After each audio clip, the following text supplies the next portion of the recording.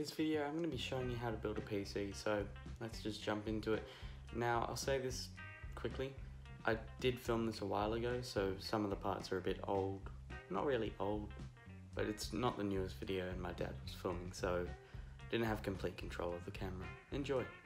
First, you'll want to grab your motherboard out of its anti-static packaging and place it on your motherboard box. This is the safest place for you to build on your motherboard.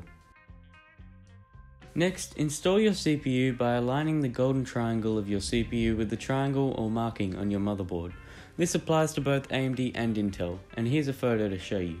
Gently align your CPU into place and just let it drop into place. Next, bring down the arm, bring it out, then in.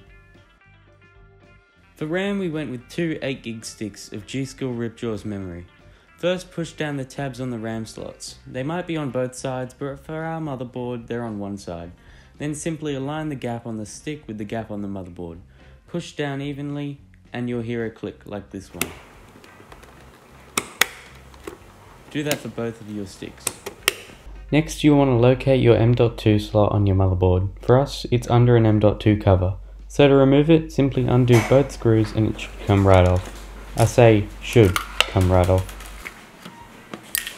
For storage, we went with a crucial 500GB P2 drive. This drive should be plenty fast enough for any games or work use. Insert it into its slot at an angle and push down.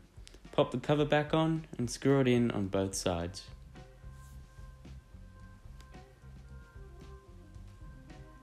Next is the CPU cooler. Now this will vary depending on what you intend to use, but we're just using the Intel stock cooler, which is really easy to mount.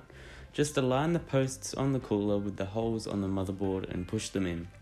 Do so in a cross pattern, going corner to corner to even out the mounting pressure. Then just plug in the CPU fan cable into the CPU fan header on the motherboard.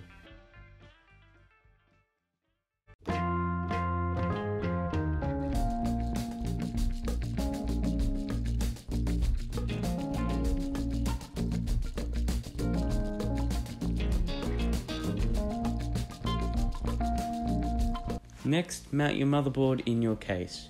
Lie the case down so it's flat on your surface and look at where the standoff holes are on your motherboard. Make sure that there are only standoffs in positions where the holes align, or you could short your motherboard. In our case, there were 4 pre-installed. Screw your screws provided by your case manufacturer through the holes into the standoffs, and you should get something like this. As you can see, the motherboard is now in the case, and being held up by the standoffs. Next is the power supply. Check your case, and if there is a bracket that needs to be removed, then remove it first. Next, slide your power supply into its case and screw it in. Make sure that it's oriented with its fan on the bottom of the case so that it draws fresh air. Screw it in at the 4 points and you should be good to go. Now I won't go through the cables in this video as there are plenty online, but I might do a follow-up video on that if you need them.